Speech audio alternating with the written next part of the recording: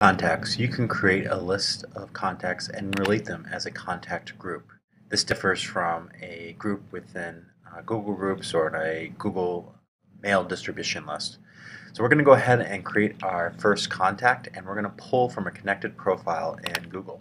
So I'm going to go ahead and click New Contact, and I'm going to type in the email address of a colleague here at work.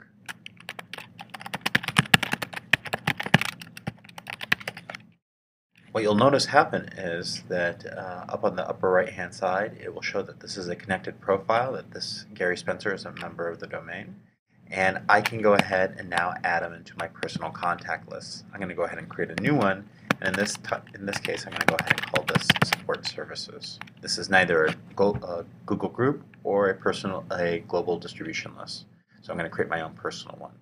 Press OK, and I can go ahead and create my next contact. In this case, I'm going to go ahead and put in another colleague in the department. And you'll notice again that this is a connected profile. To add Darren to my groups, I'm going to select the little three-headed icon and check Support Services. And I'll see that I now have two labels, Support Services. And then finally, in order to email that group, I'll notice that I have a group label on my left-hand side called Support Services. To email them, I would just go ahead and select all and press the email link. That's all there is to it.